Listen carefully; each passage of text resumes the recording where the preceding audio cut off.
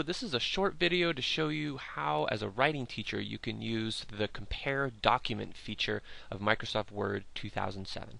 Say my student just submitted this essay, I read it over and I thought, this has some really good points, but I'd like you to revise it. So I sent it back to them with my revisions.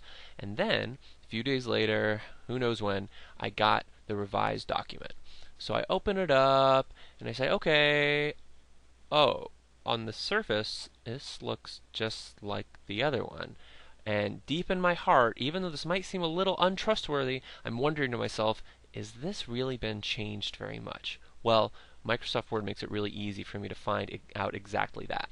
I'm going to click up here on the Review tab, and then over here on the Review tab is a Compare button. Let's go ahead and click it, and I'll choose Compare two versions of a document. Great. What it wants to know now is very obvious. What was the original document? What was the revised one? It'll let me choose documents I've opened recently, or it'll let me browse to a document on my computer. Well, I happen to have both of them open right now, so that means that both will show up in this list. Any document I have open will be here. So I know that this one was the original, so I'll choose that. I know that this one is the revised one. The default here is to label changes with the name of whoever created the document, but that doesn't really matter. I'll just go ahead and click OK. It's going to do some really smart thinking here. And you notice here in this new Compare Results screen, it shows me a little bit of red popped up. And now all of a sudden I notice the student added, but because you're my professor and you asked me for me to expand, I'll tag on an extra sentence. My heart isn't in it though.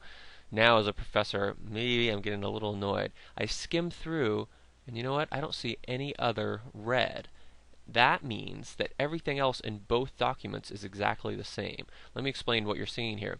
Over here is the original document, and down here is the revised one. So for every part of the document, as I scroll down, all three windows scroll down, so I can easily see what was the original, what was the revision. So for this document, it's clear that the student didn't do much revision. So I would have to decide how to handle that based on my relationship with that student, based on the work he or she has done in the past, obviously. Alright, hope this helped. Bye.